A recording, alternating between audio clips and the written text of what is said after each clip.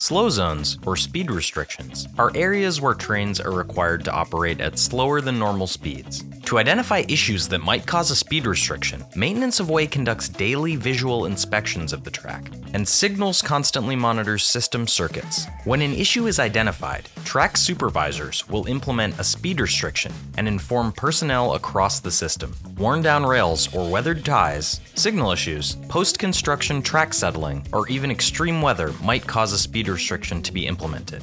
Our operators navigate these areas carefully to maintain a smooth, safe ride. Our maintenance teams make repairs overnight or during diversions. Once repairs are complete and the area is tested, the speed restriction can be lifted. Speed restrictions can be confusing to navigate, so we've created a dashboard that shows where they are, the allowed train speed, and, most importantly, when they're fixed.